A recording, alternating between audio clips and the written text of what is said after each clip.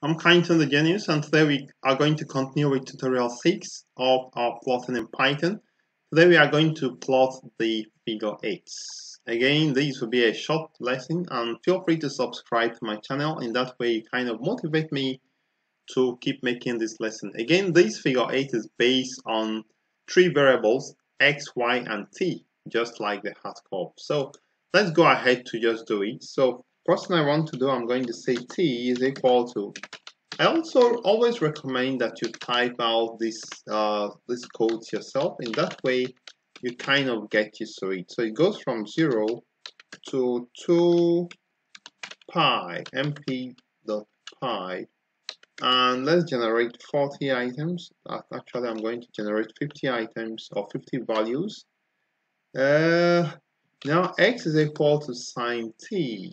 X is equal to mp dot sine t,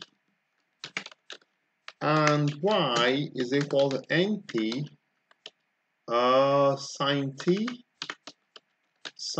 cos t, sine t times cos t. Yeah, so we have x and y. Let's now create the plots. So a plt dot plot. So you are plotting x against y. Again, you can try to plot x against t or x against t to see how it looks like.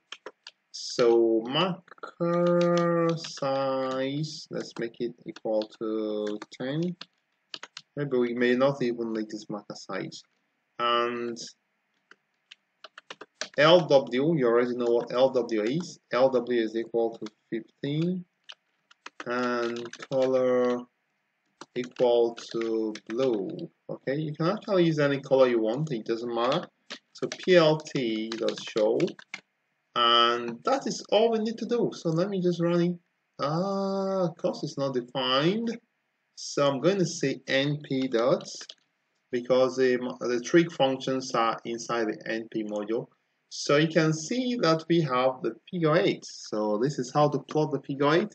As I say, this is going to be a short lesson. I recommend you change up things a bit to see how it affects the plot. And then we see in the next class where we are going to now be talking about subplots. So I'd like to thank you for viewing. Please subscribe to my channel and also leave a comment for me if you have any.